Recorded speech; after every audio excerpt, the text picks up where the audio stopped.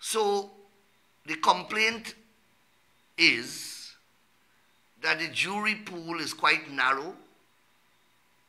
Firstly, that many of the companies that form part of that pool, whose employees are drawn to sit on juries, those companies are no longer existing or functioning. That's the first complaint.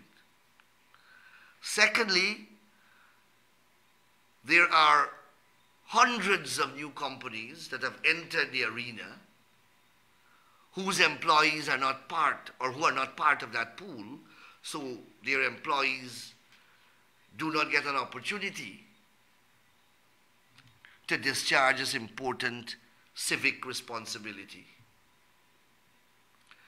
Thirdly, because of its stagnation, the question arises whether the pool from which the juries are drawn reflect Guyana's current realities.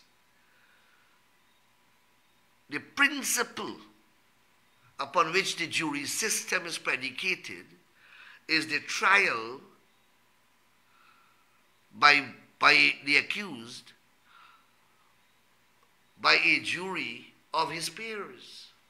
That's the fundamental principle, that you must be tried by your peers. Does the jury system, does the jury pool from which these juries are drawn, do they now accurately represent the peers of the accused person? This pool having not been revamped or reviewed in decades. So, I have conveyed those concerns to the Honorable Chancellor, and hopefully we can get some action.